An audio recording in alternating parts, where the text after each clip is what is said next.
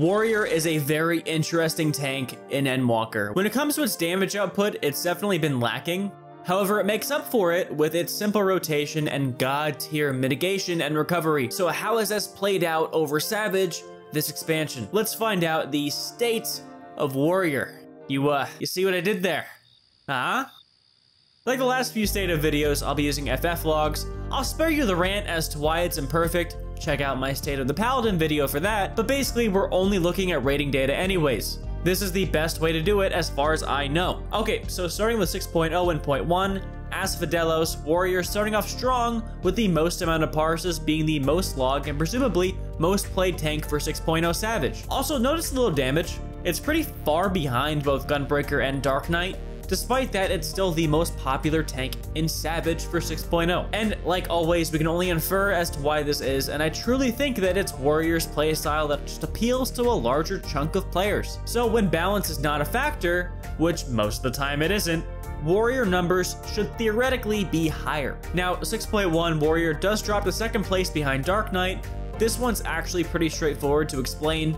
Dark Knight got a pretty positive update in 6.1, meaning more raiders were willing to play it. The next piece of raiding content is actually DSR, also releasing in 6.1, and Warrior's back at third place. Magic damage is a pretty big deal, and DPS checks and ultimates do tend to be a bit tighter, so this makes sense. And this trend largely continues until 6.3, to 6.4, which we'll get into a bit later. All right, 6.2 Abyssos, a very controversial tier for those first few weeks. Like I've said before, this is the only tier where I can say for almost a fact that balancing played a role in usage. And you can see reflected here, the top two tanks are the two with the highest damage output, Dark Knight and Gunbreaker. For those first few weeks without gear, you'd have a pretty tough time beating the DPS check on the wall boss and P8S. Ultimately, the fights were just easier with Dark Knight and Gunbreaker, leading to Warrior getting stuck in third place, a trend that would continue into 6.3. Okay, so I know I looked at Criterion Dungeons for both State of Dark Knight and Paladin, but at this point, the joke is played.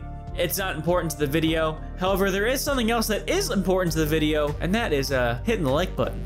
I put a lot of work into this channel, and liking the video does help me out a lot. Also, we are so goddamn close to 600 subscribers. Help a brother out. We're shooting for 1K by the end of the year. I think it's doable. Thank you so much. Now let's get topped. That's not what that says.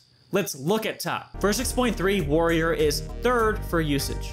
Again, we can infer that it's due to a tighter DPS check and general difficulty in ultimates. I'm not even gonna pretend to understand TOP. Someone please explain it to me in the comments if there's another reason they think Warrior is lower.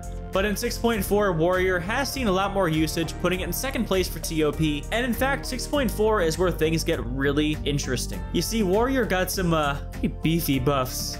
Its damage output was pretty juiced up after that, so that could definitely explain its uptick in TOP. But what about Abyssos? Well, don't call it a comeback. Warrior has a commanding lead on the number of parses, bringing things full circle. With pretty good balancing this tier and some very nice buffs, Warrior is number one for usage. Despite not being the best for damage output, once again proving that when balance is not a factor, Warrior is just more popular, presumably due to its playstyle. This is a trend for DSR as well. In 6.3 and 0.4, it has higher usage. So that's Warrior, one of my favorite tanks to play for sure. It's just so easy to use. It's very satisfying as well. I love the over-the-top animations, and having a third gap closer is very fun for me, even if it doesn't make a big difference in most scenarios. But what do you think of Warrior in Endwalker? Let me know in the comments below. Remember, subscribe.